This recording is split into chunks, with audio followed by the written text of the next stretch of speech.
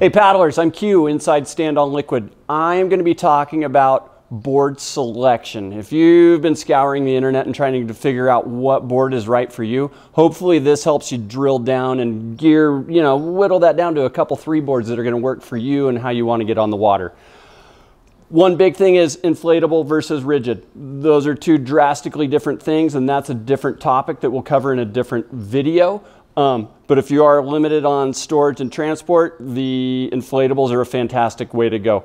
Everything else I talk about through the balance of this video is going to correspond to both rigid and inflatable.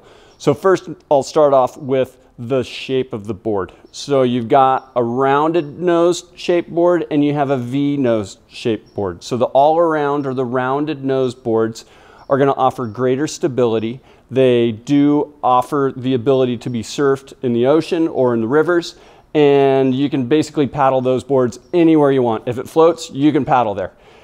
The all-around boards are with that rounded nose. It's got more of a beam or a width that's carried more throughout that board. So inherently, it's going to offer greater stability.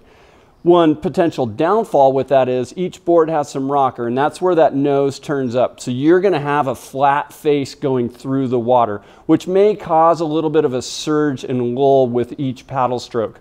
They're also going to be easier to turn because of that rocker and allowing it to wash and you to redirect the board where you need to go. If you're looking for a board that's more efficient on the water, you're going to sacrifice some stability, but going to a touring board or a board with a V-shaped nose, that board's going to have more of a piercing attribute. So as you're paddling upstream or through chop, that's going to slice and dice right through. It's going to allow you to maintain a good, efficient, or a good, consistent paddling speed versus an all-around where you may get that surge and lull.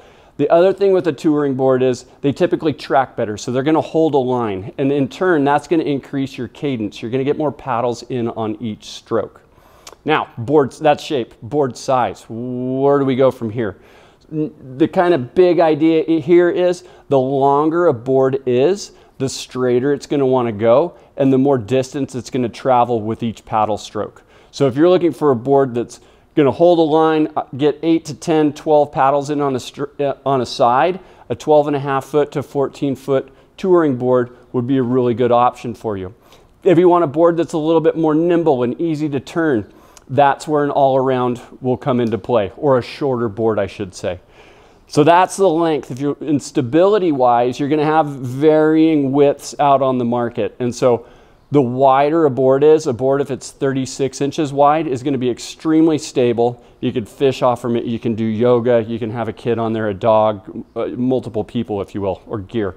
As you go narrower, you're going to sacrifice some stability, but you're going to turn that efficiency portion up in that. So that's width. And the combo of length and width will combine to create volume, which basically is what that board will float. And so what you want to do is you want to look at who the largest paddler is or what the largest payload that's going to be on that board, dog, kid, camping gear, what have you. You want that board to be able to float that. You can always put a smaller paddler on a bigger board and they're fine.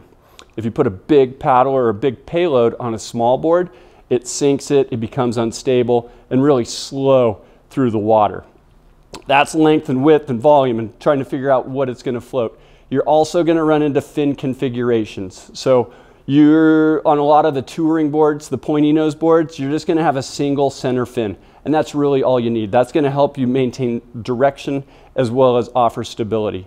In the all-around boards, you're going to have 3, maybe even 5 fin boxes in that board. So you can vary it. If you're going to surf, you can put in your surf setup. If you're going to flat water, you can paddle with your flat water setup.